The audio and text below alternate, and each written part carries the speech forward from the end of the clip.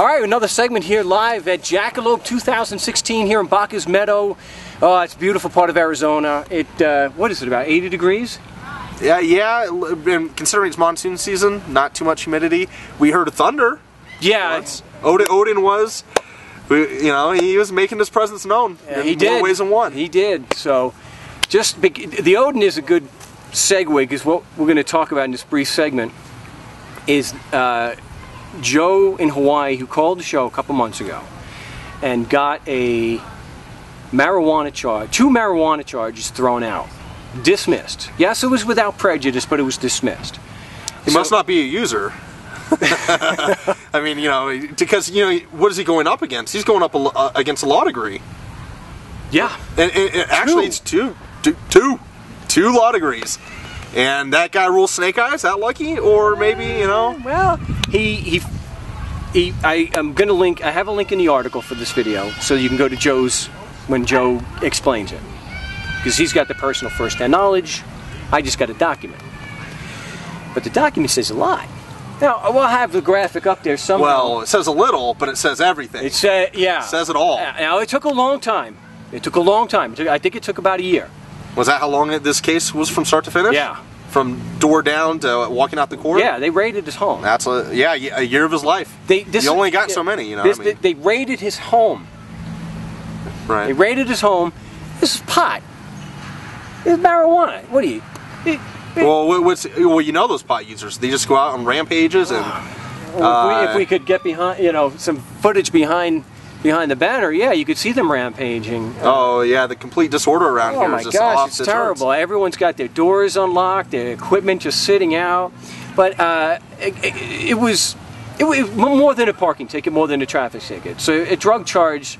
It's felony, wasn't it? It wasn't no. Oh, it's not a felony. It should have been, but like Joe said, they didn't bring it back with different charges. Was that what it was? Well, what they did was they only charged him for just under a pound. Okay. And because if it had that's what they charged him with, I guess. They charged him so it was easier to prosecute.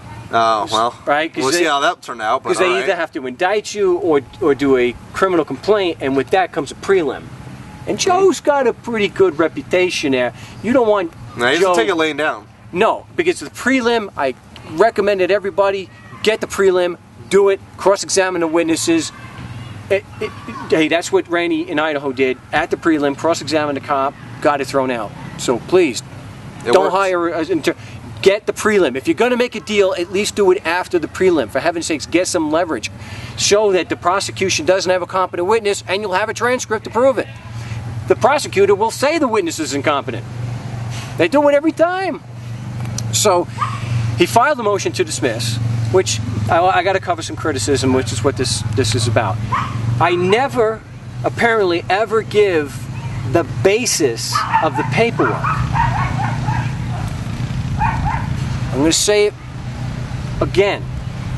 The motion to dismiss is based on several issues of fact. There isn't evidence of territorial subject matter or personam jurisdiction. This is coming from a critic? Yes, several. Well, but they're not. Didn't we talk previously about how some critics have very weak or unfounded criticisms? That's right. I think this is in that category. They're not saying and disputing that we got it thrown out. These are people who just seem to be... Didn't give the basis. Why? How can we do this? You tune into one show, you'll get the basis. One show. That's it, yeah. And you only need 10 minutes. Yeah. Because it's the opener, usually. It's in the first segment. One show, first segment. Yeah, we're always talking about that. No and basis. No basis. Yeah, and every time someone calls, we go through it again. And we do role-playing on almost every show. Could you be any more clear? I don't think so. But I want to dispel that myth. I want to say it again. It's an issue of fact based on a lack of evidence proving territorial subject matter and personam jurisdiction, because that is based on the claim, the accusation. If I'm physically in Arizona, which it is gorgeous today, if I am physically in Arizona, their laws apply to me, right?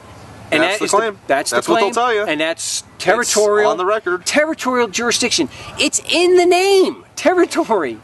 Right? So, I wish... There's little to figure out. You really can't interpret your way out of that. Yeah, right. So it's very easy to... So what we do is show that the prosecution only has an allegation. They don't have any actual evidence to back up that claim. And because of there's no evidence that the Constitution laws apply. There's no evidence of subject matter jurisdiction and a valid cause of action. So there's the explanation again. That follows.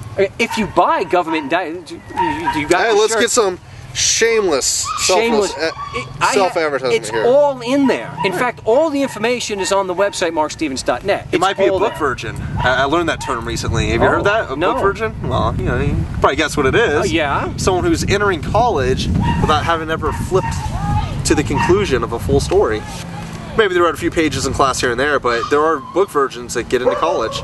They actually get accepted into college. It's a step. Well, see, when you flood the college market with so much money, you know, open up access to everybody, the standards kind of go down just a little bit, Well, you don't want you have book virgins because you can't have the college rating go down because you can't get as many people to qualify. You can't charge so much money. But not to say that this critic is a book virgin, but you know, it's in the book. It's in the book. I'm going to say that the people who always do this on every video, I'm going to say they're honest critics. They just want the information. Fine. MarcStevens.net, government indicted. Listen to the show, and. That's what Joe did, and I also recommend that we file a motion with the motion. I send out, when you order it, you get the instructions to do the Brady request and the discovery request. Now, I know it may be premature. Joe did both. Okay. And he was always bringing up, every appearance he was bringing up, where is the evidence to prove that your laws apply to me? Who is the competent witness with personal knowledge of that? Hey, if the cop is going to testify against me that the Constitution laws apply to me, the rules say, Rule 602, the witness has to have personal knowledge of that. Where is his personal knowledge? What? Oh, because Odin said so? Did Odin visit you personally, sir? Coming down from on high. Did you personally visit Odin and have him give you this? I gotta wonder too, how many podcasts, how many times did Joe have to read through your books to actually get that line of questioning down? I don't think it was every podcast. No. I don't think it was every book. No. In fact, I think there might be a chance he never read your book, but just understood, followed, you know, your line of questioning on any given show. Generally, it's the same, you know, half a dozen questions, you know, being asked over and over in different, you know, and the same challenges being met. It probably didn't take him an insane amount of learning. He didn't go to school for it, but he was able to understand. You know, when you ask for facts and you don't get a factual response, you know, that works to your advantage. He did the role playing. That's your pressure point. Yeah, he did the role playing on the No State Project Skype chat. That helps. It's the Socratic method. You're just asking questions. Most of what we're doing is not just going over the questions. They're easy. It's the same few questions. It's how you are responding and how you're objecting to the non-response. That's what really is the meat of what we do in a role playing. Which, if you contact me at Frank Rizzo 3, we put you into the chat. We put you into the chat. So. He was always pushing that point. So we'll put up in the graphic, if it's not there right now, that it was eventually dismissed. The prosecution could not present the evidence, could not produce any competent witness, and the judge granted the motion to dismiss. He dismissed the complaint. So I want to address some of the criticisms in a little more detail, which we've already done. The biggest criticism is, yes, the motion to dismiss was granted, but it had nothing to do with the motion to dismiss. And it had nothing to do with the judge thought that there was any merit to it. Well, my first response is going back to what we said earlier. But for the motion to dismiss, how did this thing walk its way out of court? Yeah. And the answer speaks for itself. It's right there for you. You don't have to say. I mean, it's obvious. Without the motion to dismiss, so it's that one's just too easy. So you go by the circumstantial evidence. You have a very serious criminal charge against Joe. For almost a year, they will not give him an inch. They weren't budging. This was persistent. Very persistent. Yeah. If they found if there was a way to success, they would have taken it. Yeah. If they could have convicted him, they would have done it. If they would have had a way to put up this evidence, they would have done it. They put a lot of time and resources into it. Yeah, and they could not. Just give me the name of your qualified witness. 602 is very straightforward. No one may testify unless there is evidence showing they have personal knowledge of the matters they are testifying to. Show me some personal knowledge of the Constitution applying to me because I'm physically in Arizona. Somebody explain this to me.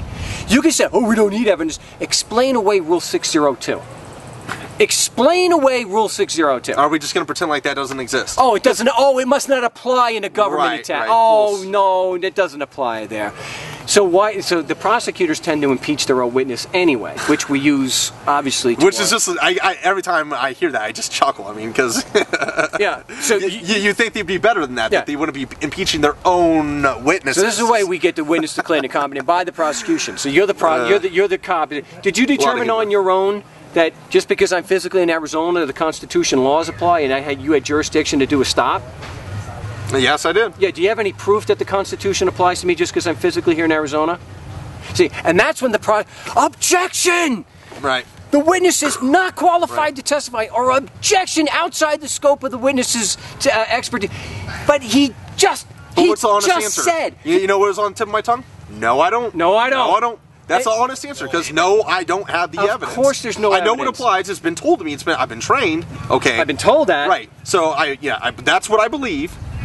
The facts I have for that are zero. And look, and just because you learn science doesn't make you a scientist. You know, not everyone who graduates high school and learns science is a scientist.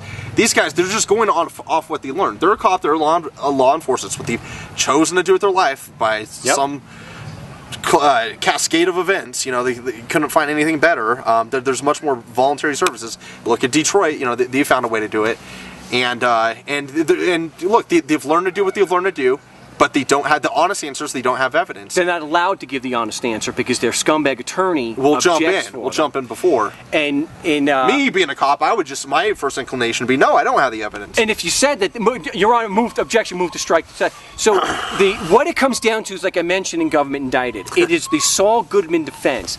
I know a guy who knows a guy who knows another guy. That's what happens. Well, that is what's really happening. And that's the defense, huh? When they say the courts have ruled, what they're saying is, I know a guy who knows another guy who said the Constitution does apply to you. What? It's turtles all the way down. Right. I like turtles. Consults in the last couple months, and I can't tell, like half the people are saying to me when we get to that point, they'll fill it in because they've read Government Indicted. It's turtles all the way down. Right. Yeah. I mean, because now you're expecting it. I mean, and once you understand the logic, right, you know what's coming. Yeah. And hey, look, we don't need a meteorologist to tell us the storm that's heading our way. We know where the rain's falling, and we have our umbrellas. Yeah. We're able to counter and anticipate their non-responsiveness and their unfairness and all the like. I mean, it's really easy once you understand how they're not meeting their own standards. They're not meeting their own burdens. All you have to do is keep that in mind and ask yourself at the end of all.